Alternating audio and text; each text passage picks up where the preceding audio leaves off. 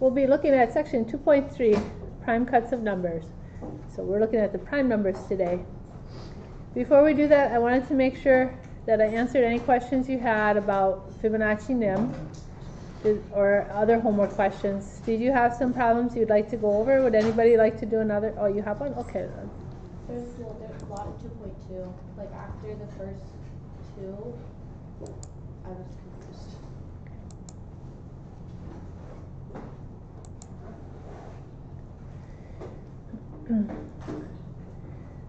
So in this problem, you're looking at the work that we did where you express numbers as sums of non-consecutive Fibonacci numbers. So we can look at one of your numbers in a bit. And then we look at Fibonacci NIM for the rest of the problems, I believe. So these are actually the same types of questions. They're looking at numbers as sums of non-consecutive Fibonacci numbers. To do that, you'll need to have your Fibonacci numbers available, so you should write them in a list while you're doing your homework. Or pull out your list.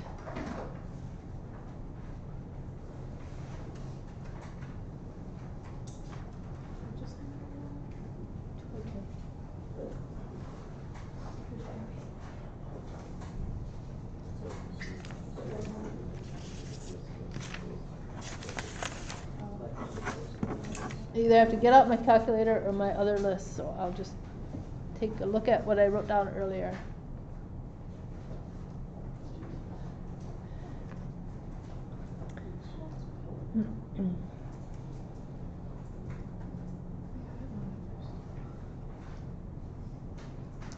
So suppose you have the number 30, you have to write that as a sum of non-consecutive Fibonacci numbers.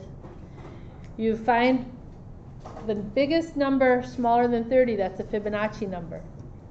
Okay, so for mine, the biggest number smaller than 30, that's a Fibonacci number, would be 21. And then you take your calculator if you need to and find out, well, how much more do you need to get to 30? Because I'm going to write a sum here. So 21 plus 9 would equal 30. So now I look for 9. Where does 9 fit? 9 would go right here. So the biggest number smaller than 9 in my list of Fibonacci numbers is 8. Now I'm up to 21 plus 8, which is 29. I have to get to 30, so I need one more, which is another Fibonacci number. So we're just always looking for the biggest number that we can to put into our sum. Do you want to give me an example that you have? I had the 28. Well, I had the 13 plus 5 plus 2, but it said it was wrong. 28? Mm-hmm. Oh, you need 21.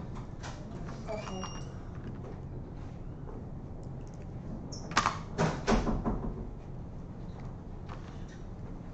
So 21 is the biggest Fibonacci number we can get. That's smaller than 28. And then we need 7 more. So 7, the biggest Fibonacci number less than 7 is 5. 21 plus 5 is 26. So I still need 2 more, and 2 is a Fibonacci number. So we're always picking the biggest one we can.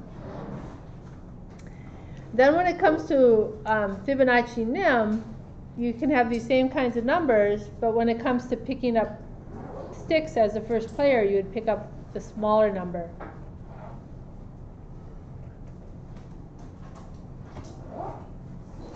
So there's some big examples there. Anybody want to give me one of their examples that was a fairly large number?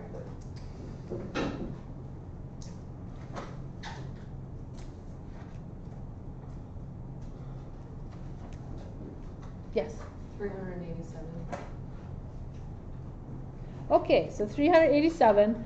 So I'm looking at my Fibonacci list, and I have 377 is the biggest number I can, so I'm going to put that as my first number. And then I need 10 more to get to 387. So 10, the biggest number, that's a Fibonacci number, and smaller than 10 is 8. So now if I add these up, I'm up to 385, so I need 2 more, and 2 is a Fibonacci number, so I'll put that on. So 2 is the number that you'd actually pick up as the first player in Fibonacci nim. Okay, so once you write that sum out using the biggest Fibonacci numbers you can, then the smallest one at the end there is the one that will be So for the next picked up. problem, for the 2.2, the fourth question, when it asks like if you start with 686 sticks, you would go with the least amount? Exactly. First. Yep. Yep. So when you start with 686 sticks, you'll have the 610, and now you need 76 more, so that's going to be 55. 76 would fit in here, so the next biggest Fibonacci number is 55, and then I need 21 more, and so 21 is actually a Fibonacci number. Let me just check my arithmetic here. Yeah, so 21 would be how many you would pick up in Fibonacci nim as the first player. Okay. Any other questions?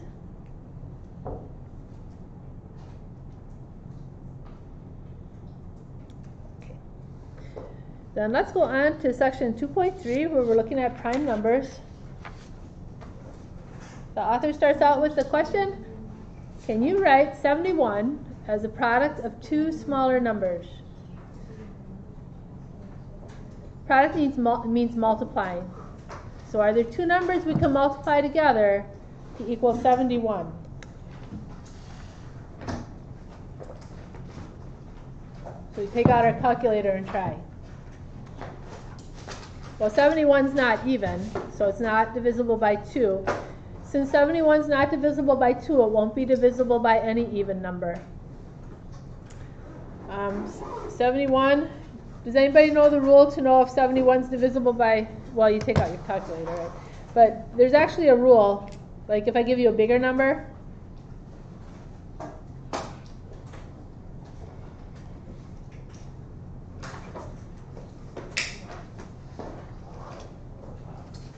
and if you don't have your calculator, does anybody know how you can tell if this number is divisible by 3 evenly?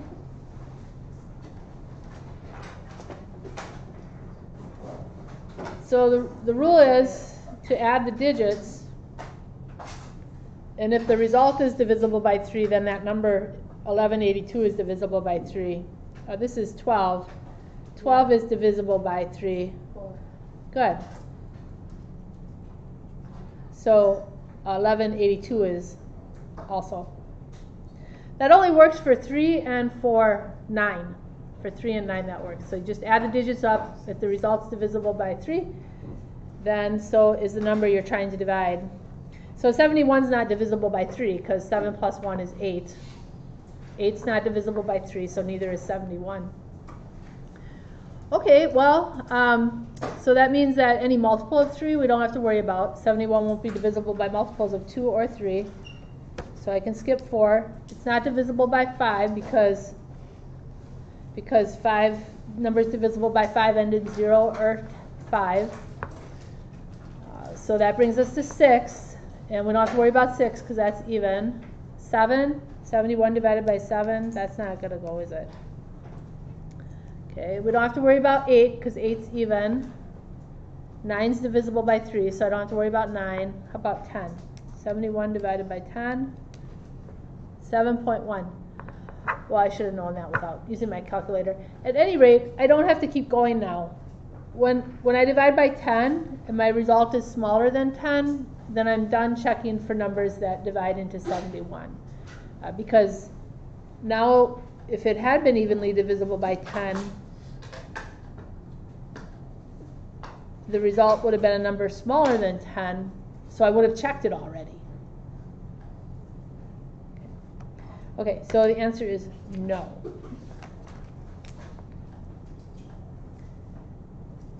We're looking at prime numbers in 2.3, and 71 is a prime number.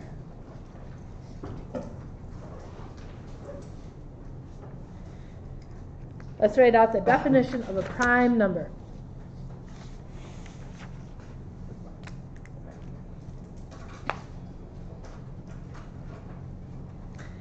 A natural number greater than 1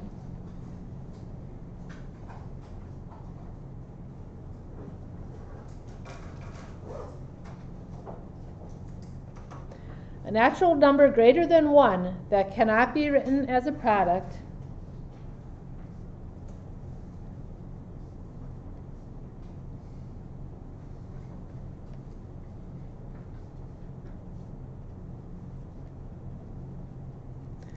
that cannot be written as a product of two smaller numbers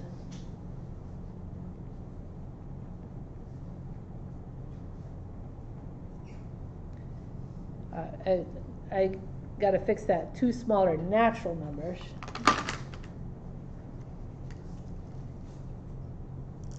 There. Two smaller natural numbers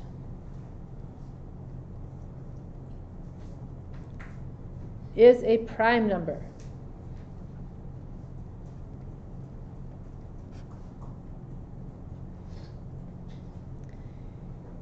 Is a prime number.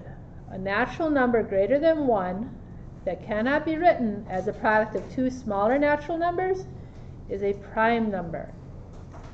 So there's a number of different types of numbering groups that we're going to be looking at throughout the semester. And one of those sets is natural numbers. So let's see what those are. Does anybody know what natural numbers are? We did talk about them once. Good, yeah, nice job. 1, 2, 3, 4, 5, 6. They're natural to count with. So that's why they're called the natural numbers. They're just what you would start counting with if you had a flock of sheep and you were living 3,000 years ago.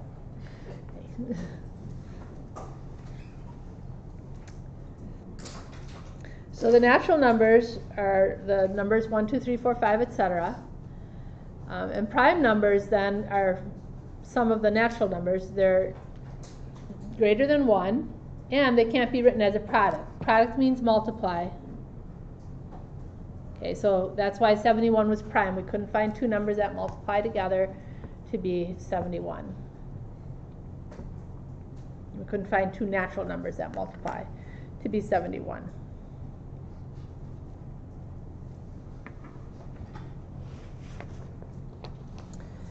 Well, then the question is, why do we care about prime numbers?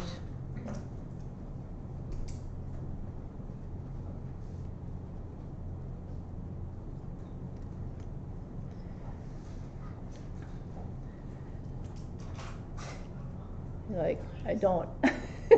Well, hopefully you will. Hopefully you will if you don't yet. We care about the prime numbers because prime numbers are the building blocks of all the other numbers.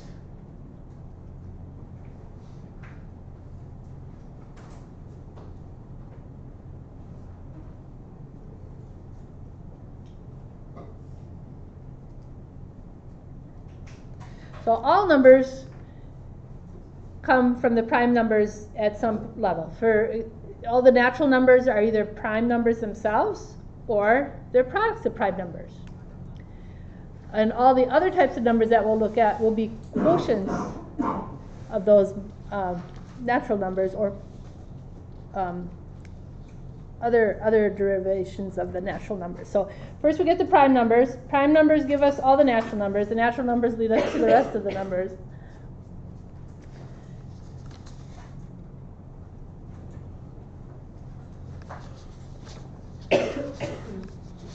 Let's just write that theorem down, okay? The prime factorization theorem.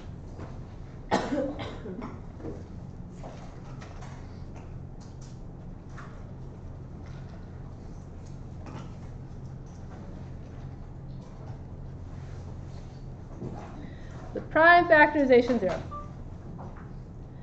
Every natural number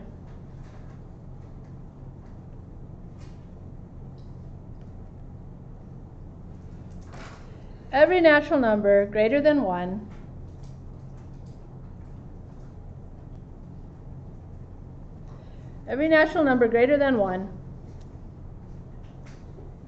is either a prime number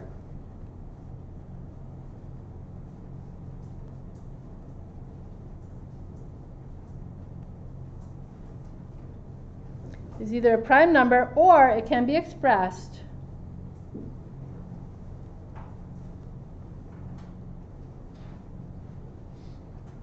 or it can be expressed as a product of primes.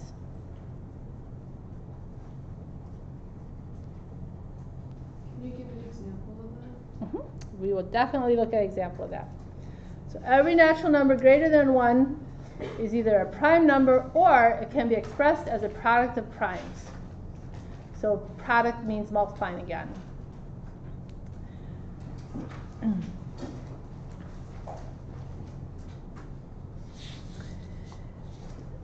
How many of you do online banking? Any of you? Online banking? Or ever pay your bills online or PayPal or something like that? Your encryption there depends on prime numbers. The study of prime numbers is ancient. It goes back to number theory, which began more than 2,000 years ago. But the study of primes is newly relevant today as we do online encryption. So encryption depends on finding very large prime numbers. I brought a little article from Extreme Tech that talks about that. So there's a functional limit to the size of the numbers we can factor into primes. And this fact is absolutely essential to modern computer security.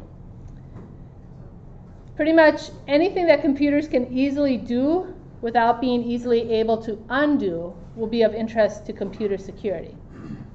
So modern encryption algorithms exploit the fact that we can easily take two large primes and multiply them together to get a new super large number, but that no computer yet created can take that super large number and quickly figure out which two primes went into making it. So we get these super large primes, multiply them together, and that's easy to do for a computer. But the result can't be easily taken the other way. It's not easy to find big prime numbers factorizations.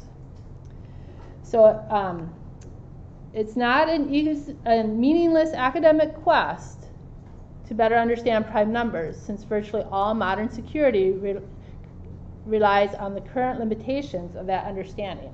To give you an idea of how big these numbers are, in 2009, researchers networked several hundred computers together and spent the equivalent of about 2,000 years for a single computer using advanced factoring algorithms to factor the RSA 768 number. That is to say, a number with 232 digits. So that's how big these numbers are. A number with 232 digits put up by the RSA group as a factoring challenge. Proving it was possible to break the 768-bit encryption in non-universal heat-death timescales is unacceptable for the security world, of course. So the standard has now moved to RSA 1024 using numbers with 309 digits. So 309-digit number is big, but it's not a million digits big. It's pretty big. But even that is too big for a computer to factor. So we're interested in prime numbers for cybersecurity. Let's go ahead and take a look at factoring smaller prime numbers so we can see what this prime factorization theorem is talking about.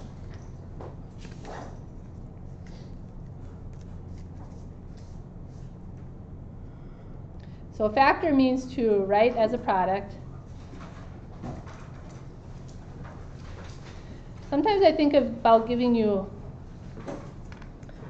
PowerPoints and just having you print them out, but in math, the one who's doing the work is the one who's learning, and I figure that the more you write out, the more it will hopefully stick in your mind. So that's why I write them out together with you. Hopefully I don't go too fast, though, so let me know if I need to slow down. Okay.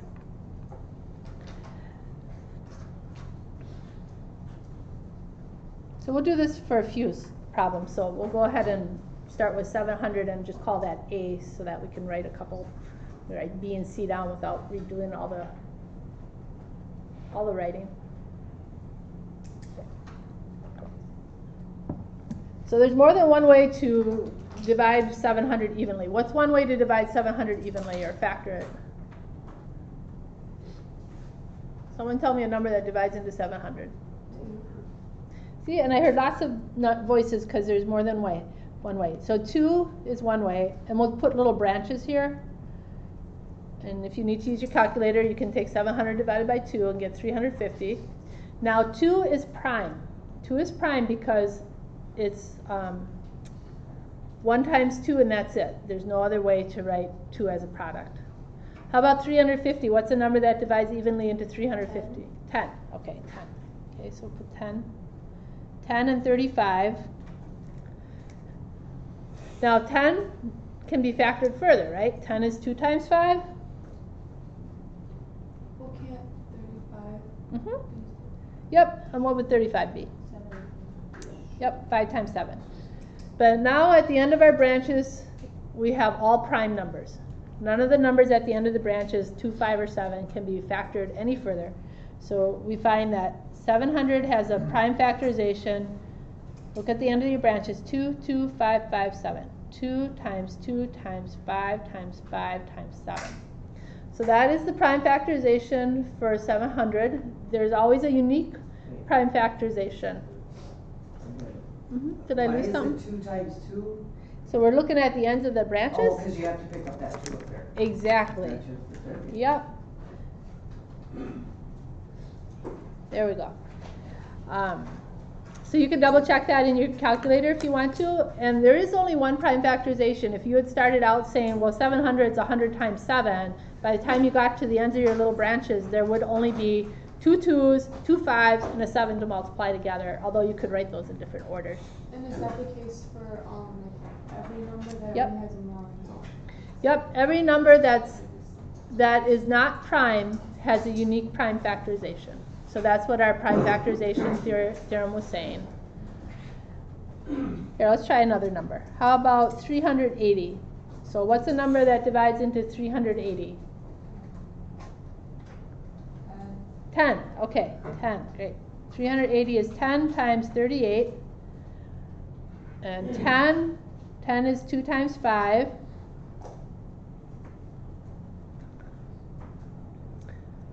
38 is even. When you're not sure what to do, you can check and see if the number is even and then divide 2 out. So 38 is 2 times 19. And 19 is prime.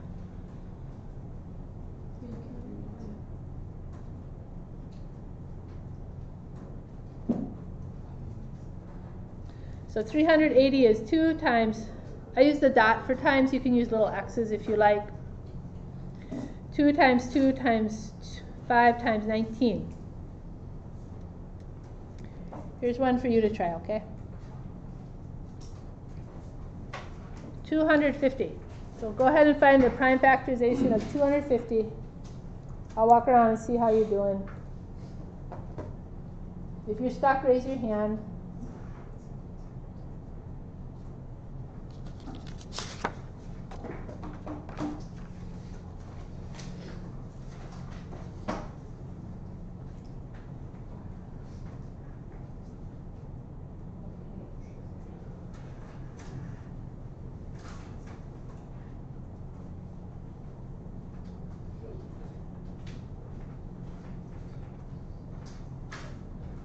You all are super good at this. Very fast.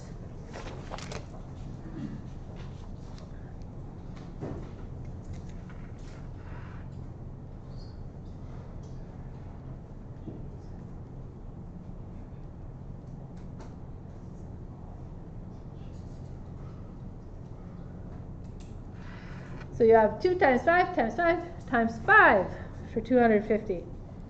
Well, we're going to look at one method to find primes. Does anybody have any questions before we do that?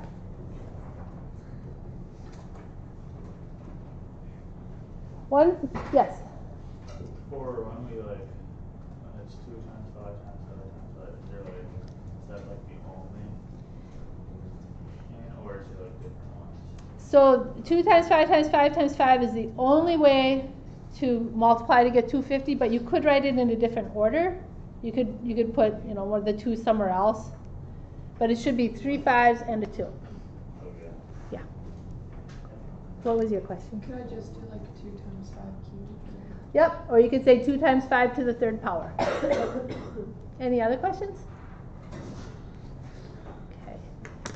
Well, we're going to take a look at one method for finding primes. This is a list of the numbers 1 through 100. Online students, you can print this off under class activities on Canvas. So I'm going to give you all a list here. Take one and pass it down, please. Can I ask you, what's your favorite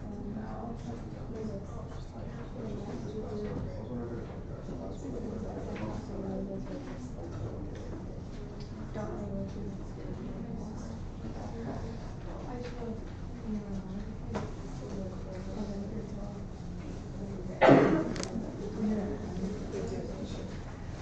So this method that we're looking at is going to be called the sieve of Aristophanes. So Aristophanes lived about 276 BC, and what he did was what we're going to do is what he did, and that's to cross off numbers that are not prime. So we have the numbers 1 through 100. First we cross off 1 because 1 is not a prime number. Prime numbers have to be bigger than 1. And then we'll cross off, then we come to 2. So 2 is prime. 2 is bigger than 1, and its only way to write 2 as a product is 1 times 2. But we're going to cross off all the numbers that are evenly divisible by 2. Okay, so everything that's evenly divisible by 2. So numbers that end in 2. So I'm actually going to cross off this whole column. Numbers that end in 4. All the evens are going to get crossed off when we cross off numbers divisible by 2.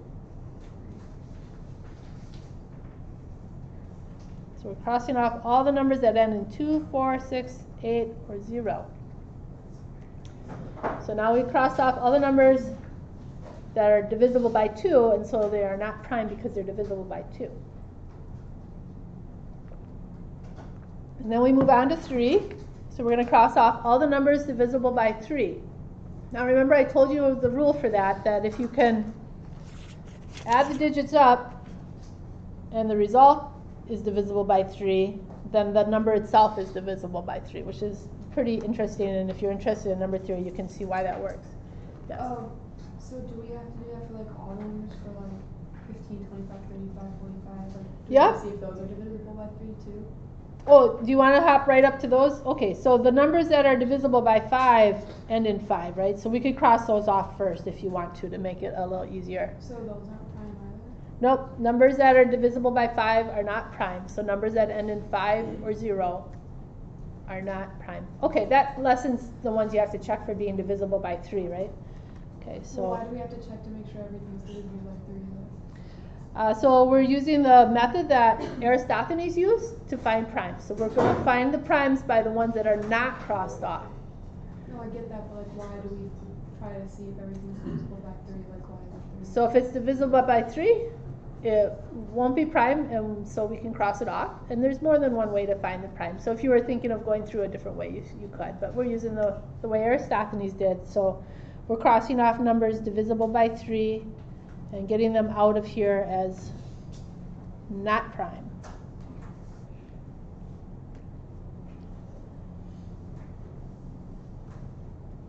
Whoops.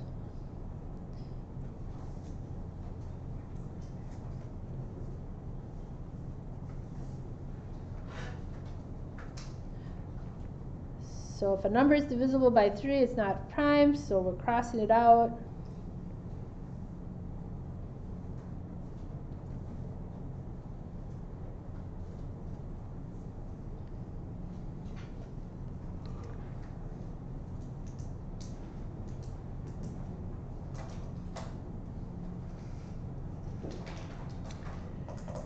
And we already crossed off numbers that are divisible by 5.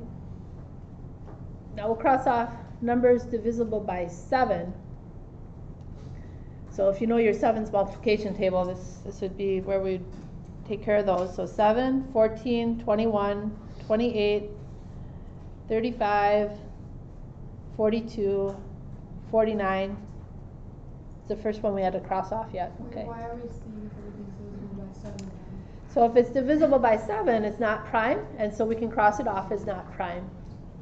So we're going through and crossing off everything that's not prime, and the way we're making sure we don't miss any is by crossing off everything that's divisible by 3, by 2, by 5, by 7, and so on. So, I'm still confused with like why we're like dividing by those numbers. Like why those numbers? Those numbers, because they are, like, why not 4, for example? Yeah. Oh, so we didn't have to do 4, because if a number is divisible by 4, it's also divisible by 2. And we didn't have to do 6, because if a number is divisible by 6, it's also divisible by 2 and 3. But like for like 56, for example, like why didn't we like divide that by? So 56 got crossed off because it was divisible by 2. So we're crossing off all the numbers that are evenly divisible.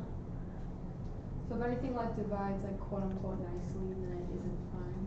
Yeah, you could say if it divides nicely, it's not prime. Yeah. Okay. So let's see, numbers that were divisible by 7, we got up to 49, 63, 70, 77, 84, 91. So just a couple there. 91 got crossed off. And now that brings us to 11, but that means we're done, because remember what I said earlier? If you take a number, we're going up to 100 here. If we take 100 and divide by 11, we get a number smaller than 11. That means we're done with this list, because if the result is a number smaller than what we're dividing by, we would have already crossed it off. Okay, so any number that would have been divisible by a number smaller than 11, we already crossed off. Yeah. Can I just give another, like, I guess, definition that you could use? What would be a nice definition? Any number whose factors are only one in itself are prime. Yeah, so that's another way to describe prime. Well, it has to be a natural number, though. Well, Yeah, so a natural number whose factors are only one in itself is prime. That's a nice way to describe it, too. Describe a prime. You like that one better? Okay.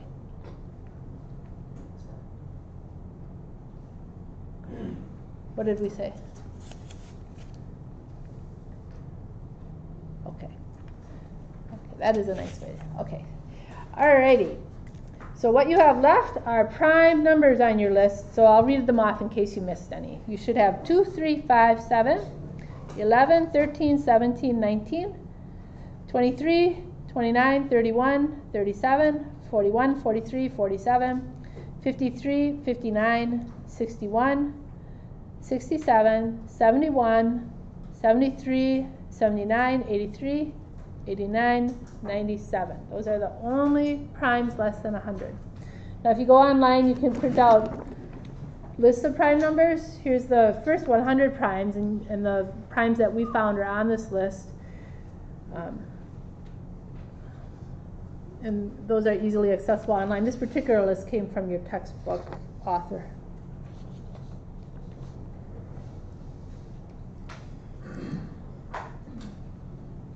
Well, we're going to look at a question in here. The question is, what is the largest prime?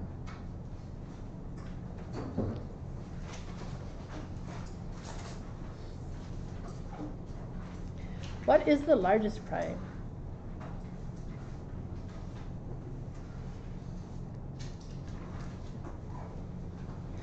So this is a very interesting question, because we need large primes in order to do encryption.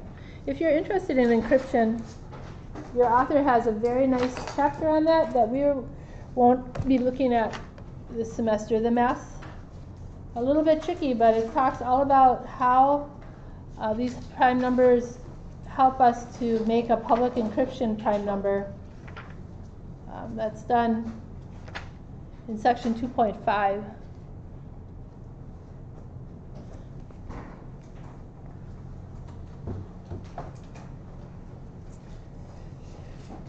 So, does anybody know what the largest prime is?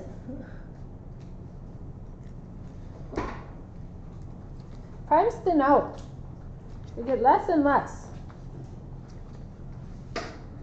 Here's a table of primes. Would there not be like a prime in like the millions or something? That's a good question. Would there not be a prime in the millions? Well, this table is a table of how many primes there are. So on your list, if you count up what's left on your list of primes less than 100, there should be 25. That's 25% when you make a proportion.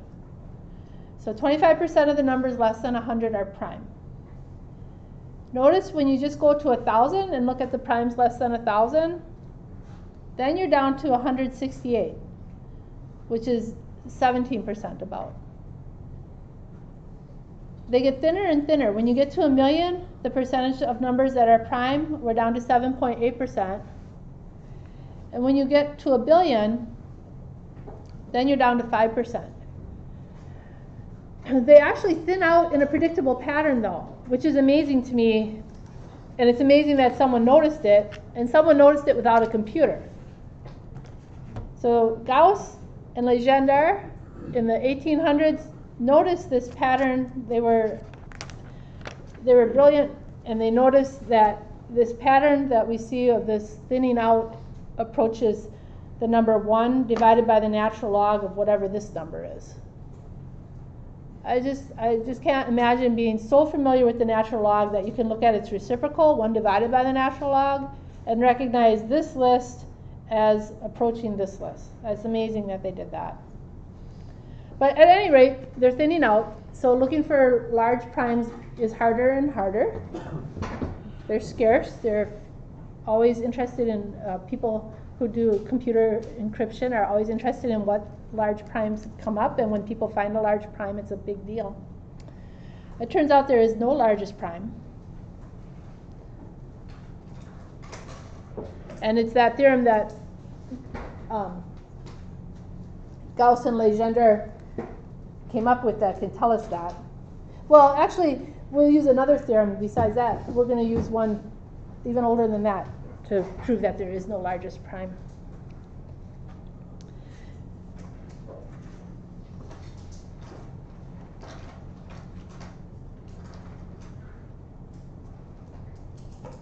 So periodically throughout the class, I'll be asking you to prove something. In this instance, we're going to prove there is no largest prime.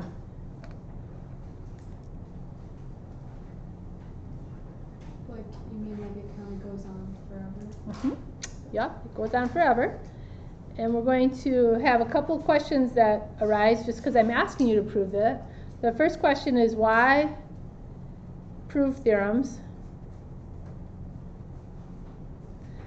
So mathematicians prove theorems because then they are the building blocks. They are irrefutable facts in the math world, absolute truths that we can base future math on. But I'm going to ask you to prove theorems personally, you personally. So why am I going to put you through this, right? It's not easy to prove theorems. The reason that I would want you to prove a theorem is to increase your reasoning skills.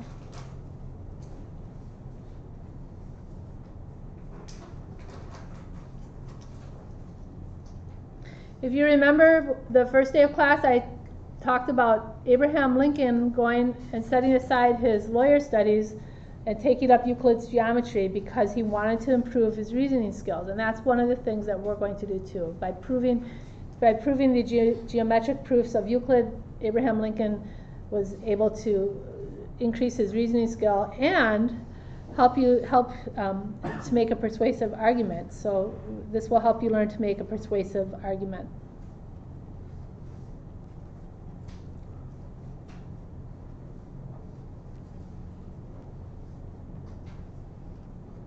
In fact, it should be an irrefutable argument if you have all of your facts in order and each one is unassailable. So let's talk about what a proof is.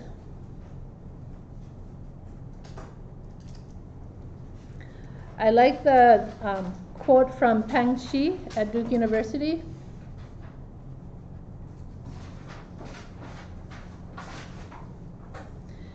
Peng Shi said that a proof is a sequence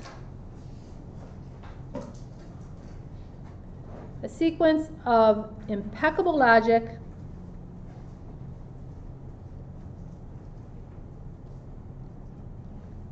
a sequence of impeccable logic leading to the inevitable conclusion.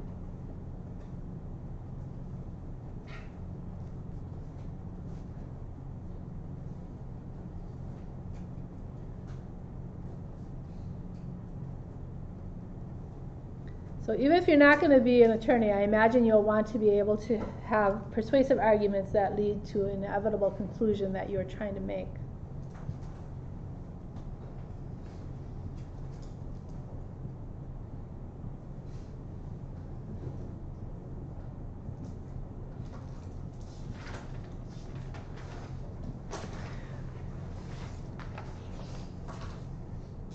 Well, what we're going to look at proving is that there is no largest prime. So first, before we actually attempt the proof, we look at the strategy.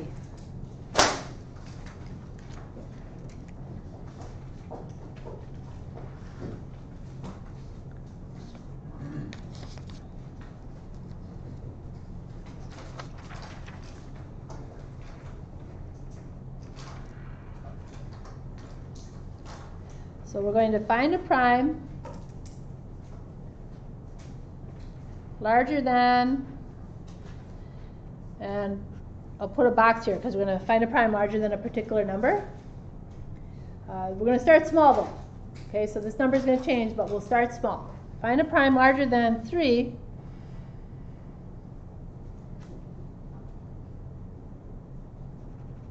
Find a prime larger than 3 by finding a number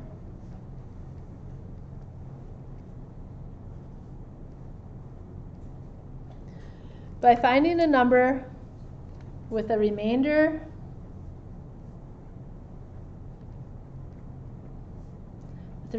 of 1 when divided by, and I'll put a little box because that's going to change. Yes. So like our remainder would be like if I had like 1.5, 1 would be the remainder. Let's look at finding remainders. That's a good question. What is a remainder? So here's how we find remainders.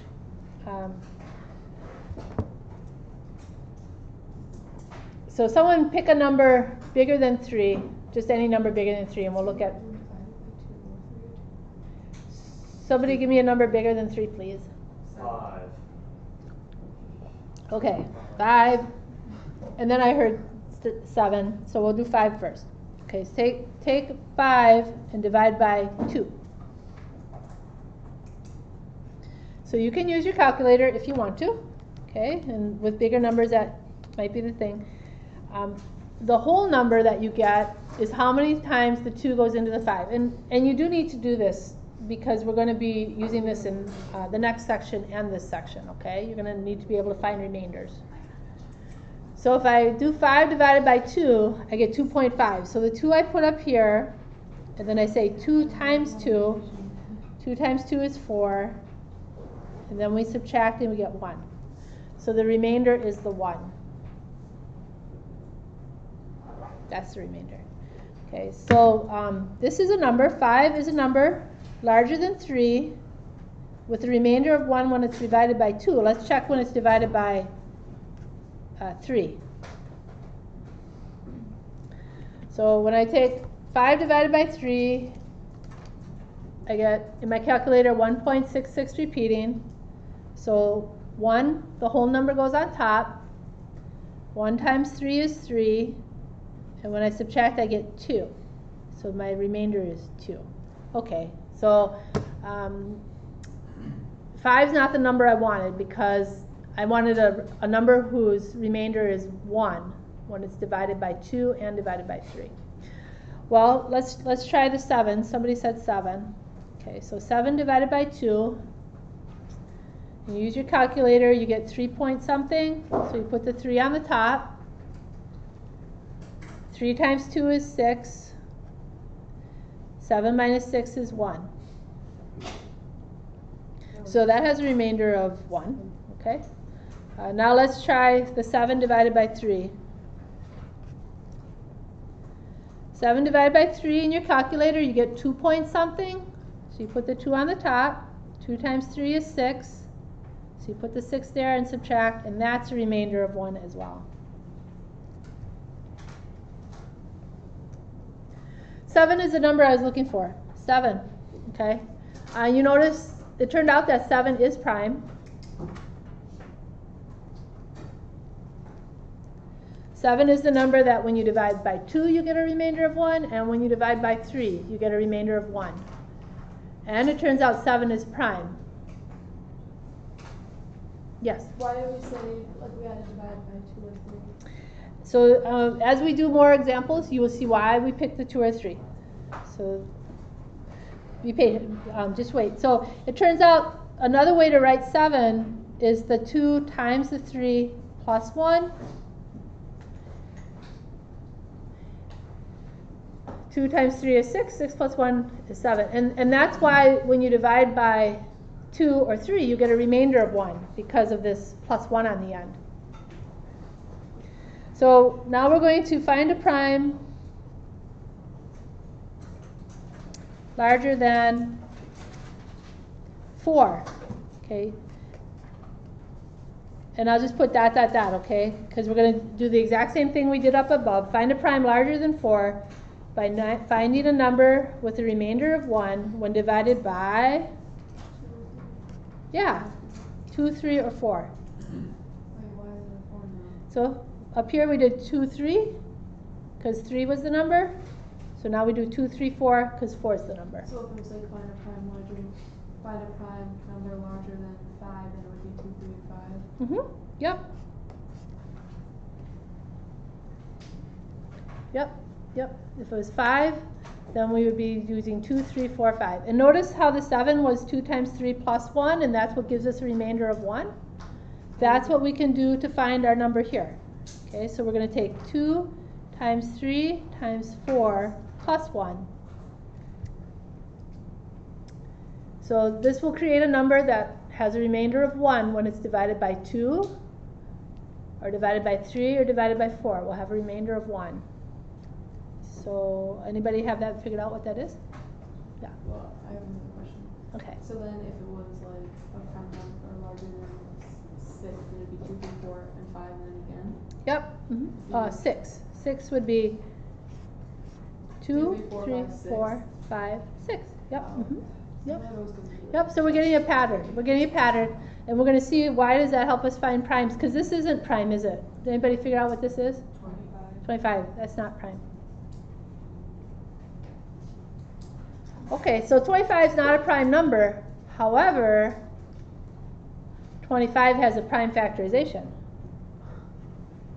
What is the prime factorization of 25? 5 times 5, yeah. 5, the number in the prime factorization, is a number bigger than 4, a prime bigger than 4. So we are looking for a prime bigger than a certain number, 4 in this case. So we took 2 times 3 times 4 plus 1, because that would give me a number that would have a remainder of 1 whenever I divide it by 2, 3, or 4. And even though the 25 is not prime, its prime factorization has to have numbers bigger than 4 for its prime factors. It couldn't be evenly divisible by 2, 3, or 4, because those would have a remainder of 1. So in the prime factorization, you have to have a number bigger than 4, which is 5. Here, let's find a prime bigger than 5. Let's take 2 times 3 times 4 times 5 plus 1.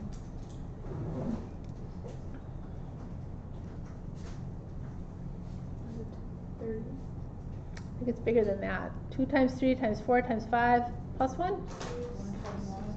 121. Thank you. 121.